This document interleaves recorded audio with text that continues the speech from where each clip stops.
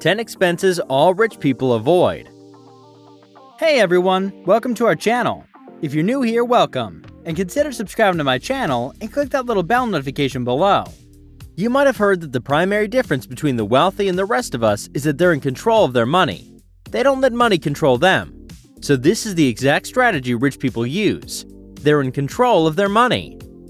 Most rich people have become wealthy through savvy spending and smart saving strategies.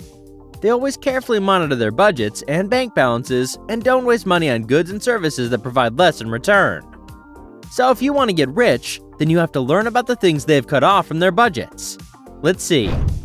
Number 1. Lottery tickets. Don't play the lottery if you need to be rich. This is a well-known way to waste your money very quickly, and rich habits don't include a weekly trip to the convenience store lotto line. As the winning chance is very low, this seems like a waste of money. Don't squander your hard-earned cash on gambling when you could invest those in wealth-building goals like retirement or college tuition. Many studies have shown that low-income people play the lottery much more frequently than higher-income people. Rich people only play when the jackpot is having a large prize and there's more media attention. Number 2. Bank fees. Banks also charge fees for their service, as do many other businesses. Many banks charge a monthly maintenance fee for certain accounts. Analysis has been done by the Center for Responsible Lending regarding these bank fees. It is revealed that the 3 largest banks in the US, JP Morgan, Chase, Bank of America, and Wells Fargo, earned more than $6.4 billion in 2016 from ATM and overdraft fees alone. If you're constantly paying bank fees, you're losing money each time. Successful, wealthy people are always frugal, so they don't waste money on unnecessary fees, which could be easily avoided. What's the simplest method to prevent these charges? The best thing is to follow the bank guidelines set forth by the banks. If you fulfill one of the many criteria, such as keeping a particular average daily balance, you can avoid paying the fee. A certified financial planner, Dave Henderson, advised customers to request an account review with a banker to determine whether you're having a suitable account for your specific scenario. Afterward, you can see if you can minimize or eliminate any fees on your account. If you're a good customer, they will comply with your request to reduce costs. Number 3. Credit card interest. A credit card is like eating from a tub of ice cream. You might feel guilty afterward, but it's just too easy. For sure, it's very convenient to use a credit card, but you will not find wealthy people accruing high credit card interest. They already know it's a waste of money. Transferring or consolidating your debt to a credit card with 0% introductory APR can avoid paying interest. You have to make sure that you pay off your balance before the promotional period expires.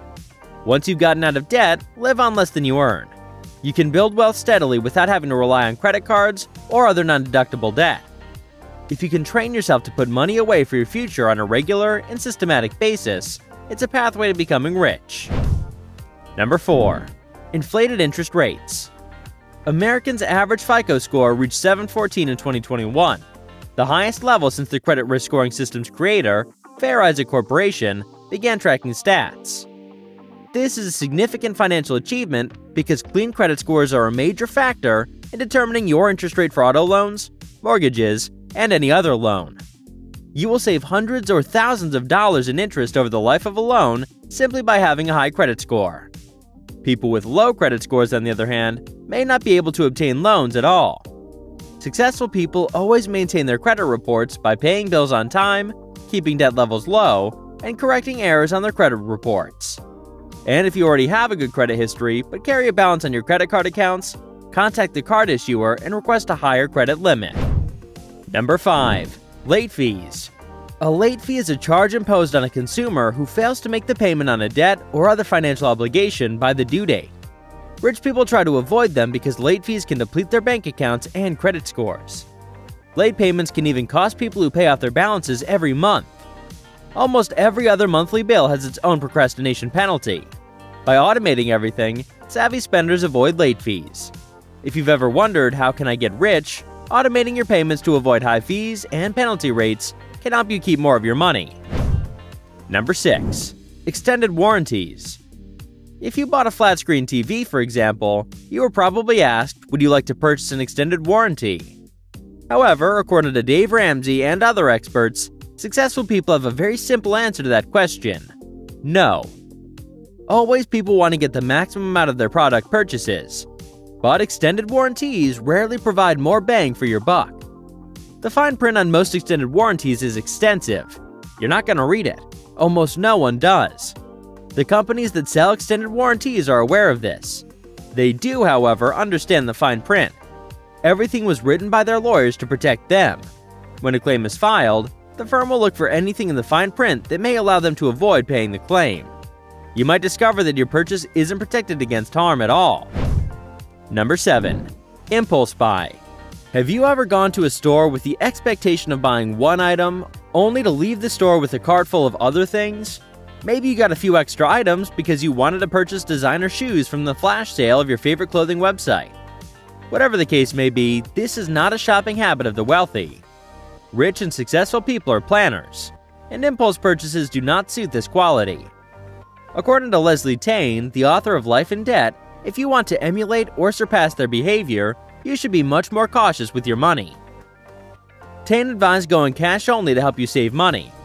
You can use the envelope system, having only a prearranged amount of money to spend at each store.